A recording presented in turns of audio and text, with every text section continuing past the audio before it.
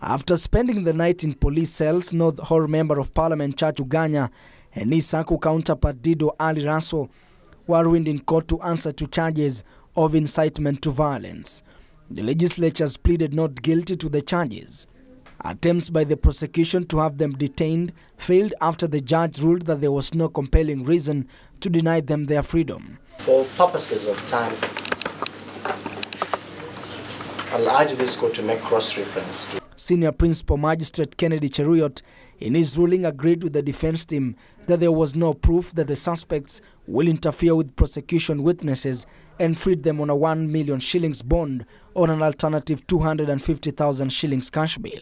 In granting them bail, Cheruiyot said the suspect had already started reconciliation plans to end the violence in Marsabit, but however ordered them to report to the Directorate of Criminal Investigations every week.